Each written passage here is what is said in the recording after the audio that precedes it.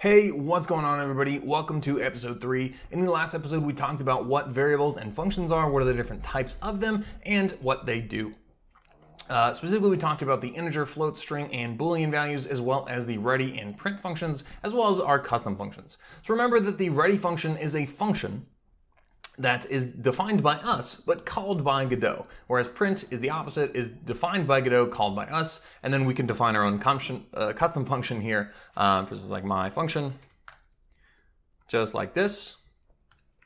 And then this is defined by us and called by us. Now, we're going to be learning about another really important function in Godot today called the physics process. So I'll take func, and then we'll start typing physics process, and it pops up right there. Just hit enter. Enter again, and I'll just put pass for now.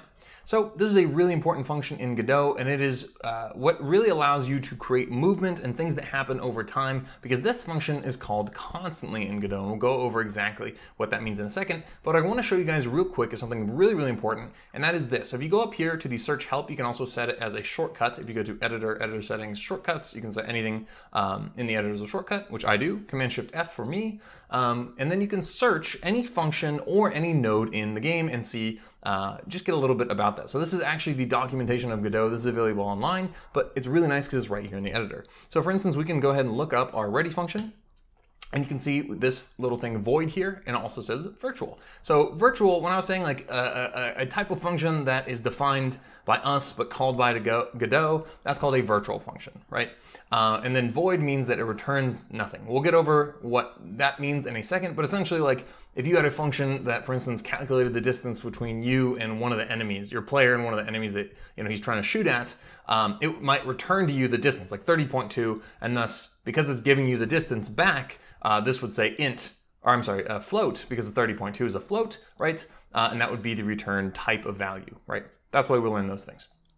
All right, and it also has a little explanation of what ready does. Now, I'm gonna hit Command F here, and I'm gonna search for the physics process. There we go, physics process right there. Okay, so called during the physics process step of the main loop, physics processing means that the frame is synced to the physics, i.e. the delta variable should be constant. It is only called if physics processing is enabled, which is done automatically, blah, blah, blah, blah, blah, a bunch of fancy words I'll get into better anyway. The other thing I wanna go ahead and open in the help here is the sprite. So remember that, so I'm gonna go ahead and do this and open this. So remember that this is a sprite node and we're calling this our main character node. And so basically what that means is that it comes with a certain number of things. So remember I said the class or node of sprite is like its main function is to display a texture, right? And because it has that function, it has some things built into it, and a bunch of functions that are defined by Godot that again we can call, and also a bunch of variables defined by Godot that we can get access to about the texture. So here, if you search it in the help, you can see it says class sprite, description, a node that displays a 2D texture. All right. A lot of these actually, especially the more simpler things like a node, like a sprite node, have links to demos online, which is always really helpful, but usually they're a little complicated for people like you and I. Then we also have these things called properties. So properties are basically variables that are stored about, they're basically interchangeable with variables, except they're specific to that class, right? So these are the sprite things. Texture, right? So we go here and go over to the right. This is called the inspector tab. And you can see here is this texture property right here, and we filled it with the icon thing. So then you can just go ahead and say, that means we can go and say, whenever we're in a script that extends sprite, right? Like we go here, it says extend sprite. We can say, like basically texture, print texture, and it will know what that means. If you're in, a regular node or, some other kind of node, it won't know what you're talking about because that's not a variable or property of that node. Same thing with methods. Most of these classes come with their own methods. And this is no different in the sprite. Method, again, is just like how properties are just like the same thing as variables, but specific to the class that they come with. Methods are functions that are specific to the class that they come with. So that being said, let's go ahead and hop in here. So physics process delta, again, is called by Godot, and it is called every physics frame. So you might know that most games run at either 30 or 60 frames per second, right? And Godot runs at 60 frames per second by default. You can change this, but we're not going to go into that right now. By default, it's going to run at 60 frames per second. Now, the physics process will be called each one of those frames. So, for instance, if we run x plus equals 1, and then we'll say print x, Why is it not like that? There we go. Okay, now if I run this, you can see that it's just counting up very, very quickly. You can see how fast that's going, and that's because it's happening 60 times every second. Now, what we see right here inside the parentheses is called an argument or a parameter. In this case, we get this number called delta. Now, when you define your own functions, you can make your own arguments that people can provide for you. In this case, Godot is providing us with this argument delta, and it has a certain number. So we go ahead and print that. We can see what that is. Okay, I'll run that. And you see that it's this number, right? 0.016667, which is equal to, and something you can do is write prints, comma, and then it'll print both things with a space in between them. I'm gonna put 1 divided by 60. So delta is equal to 1 divided by your frame rate. Let's make this a float here, remember? So that way we are returned a float. And we'll go ahead and run this. And you can see that they're now both printing 0.016667 because delta is equal to 1 over frame rate, which of course in this case, because nothing bad is going on, is just 1 over 60. So that's really important because it allows you to sync your game to your frame rate. So for instance, if you have somebody moving, and let's say somebody's on a really old computer, or maybe they just have a bunch of apps open and they're streaming or something like that, then your game won't notably lag as much. At least everything will lag together at the same time. So that way it's not going to put them at a severe disadvantage. Usually we're talking about the kind of lag that drops from like 60 to like 57 or 58 frames per second. And then you won't have any notable like blips across the screen. So that's really handy.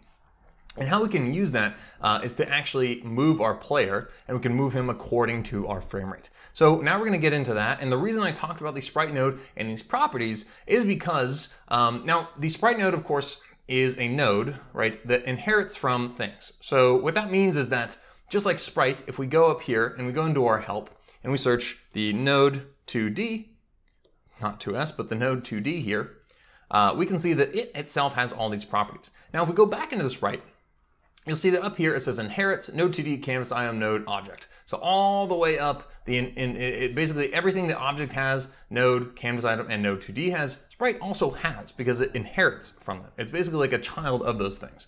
So we can go right here and we can see that. So right here in the inspector, remember, we have sprite. We can see the parameters or properties, I'm sorry, for sprite. You can see the offset of the sprite, if you want the image to be off, whatever, the animation, if you have sprite frames and you want animating, the region, yada, yada, yada. And then we have node 2D, canvas item, and node because sprite inherits from node 2D, which itself inherits from canvas item, and so on. So node 2D has some properties again that are really awesome, one of them being the transform property. And thus we can move our position, we can rotate our guy, we can scale him, as you can see right here. And we can change those properties right here in the editor. I can change the position to be 100 and then he moves over there.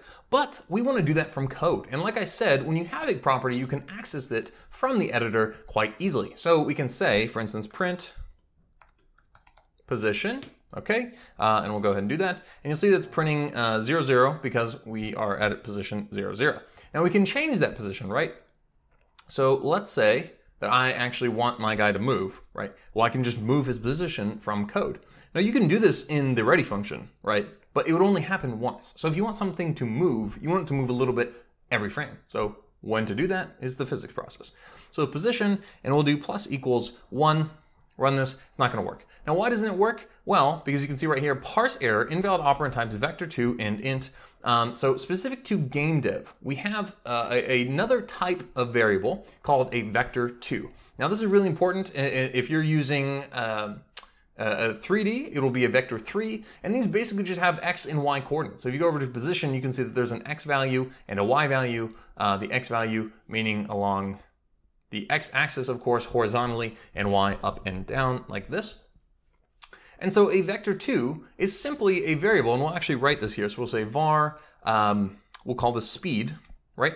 Equals, and then just write vector2, see it fills it in for me, parentheses, and then you have an x and a y value. And you can see right there that it says x colon float and y colon float, meaning that both parts of this are actually, it's a kind of complex value that is made up of two of the other values, right? So hopefully not that difficult to understand. We've got a x and y value in the vector2, and they're both made up of floats. And we'll go ahead and say that I want it to move 1 in the x and 1 in the y. Let's do 5. 5 in both. Now you might notice, like, hey, you just put an ints in here. What's the nice thing about the vector2 and almost every more complex data type like this in the game is that they have like a built-in function when you write. Like, so I say vector2 5 5. It's running basically. Remember, we have these functions here that would turn 5 into a float, right? So you don't have to write 5.0 because Godot is basically converting it to 5.0 for you, which is nice. So now we have that, and we can say plus equals speed. Okay, there you go. And we'll go ahead and run that. Look at that, moving across the screen. And of course, that is because his position is being increased by that every single physics frame. So that many times per second. Now, if we wanted to sync this to the physics, all we would have to do is then multiply times delta. Okay. You can see, obviously, it's going to move much slower here. I'll go ahead and change these, multiply them by 10, and then we'll get a slower speed. Kind of have to play around with it, see what speed you want, of course. But the nice thing about this, of course, is now that if you run everything in your game, you have a bunch of moving ports, and they're all synced to delta. Then they'll all move at the correct pace relative to each other if there is lag, or there isn't, you know. And of course, the other thing you can do is, because as long as you're syncing to something times delta, you know, eventually, right, we can just do this times 10, right? And then this will go really fast, right? Even faster than it was before, because it doesn't matter as long as we're times delta. So this is something a lot of people are like, oh, then, you know, I got to make my speed like 500 times 500. I just multiply delta times 10. It'll still sync to your frame rate. It just makes this a bigger number, so that way it doesn't shrink that as much. And that's basically the basics of some really easy movement. Okay, one more thing I wanted to show you guys really quickly is that whenever you have something of this vector2 value, or anything that is a complex data type with multiple values within it, you can actually just grab one of those values. If we go over here to position, again, we can see that there's an x and a y. So we can go ahead and grab, just like scale x and y, we can grab just one of those by doing position dot x, right? Now we're just grabbing those. And we can actually do the same thing for our own value. So we have speed here, and again, speed is now a vector2, so this won't work because we're trying to add a single float number with a whole vector. And we just want the x value of our speed, so do speed.x, and then it will just grab the first value there because this is a vector2 type. And now if we run this, you can see that he moves to the right across the screen, just like that.